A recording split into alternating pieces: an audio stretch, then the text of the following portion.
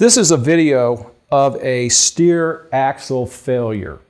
And if you watch it, it'll show you how the truck and the trailer react from this. This is the most dangerous type of tire failure on a steer axle.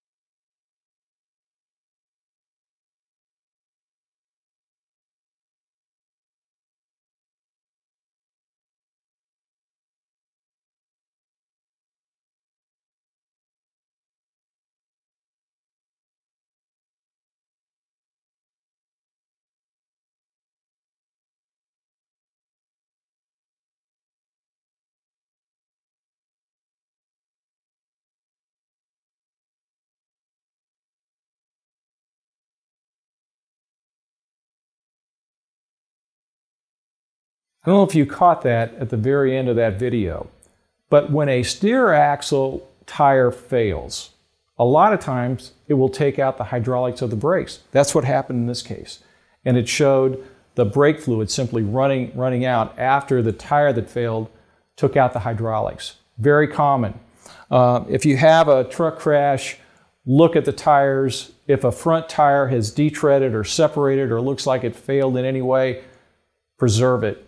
Have somebody look at it. It will provide an additional claim for you, and it will certainly have contributed to causing the truck crash.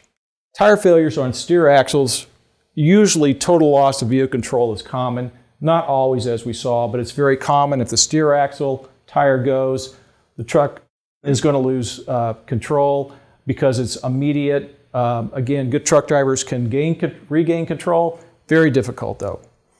Preserve the critical evidence. Again, preservation letter, but also with tire cases, you have to do more. In a tire case, you need to go to the scene of the crash and look for the tire tread. Look for any components, because when a steer axle fails, a tire on a steer axle fails, what you'll have is a lot of components flying apart, especially tread. You need to preserve that.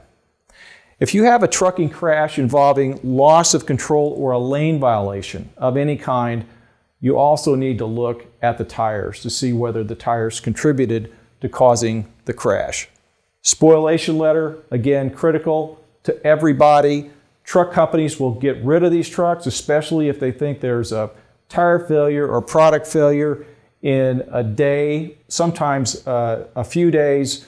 You have to get the preservation letters out. Locate the truck, the trailer, go interview witnesses, preserve all the remnants of the tire at the scene.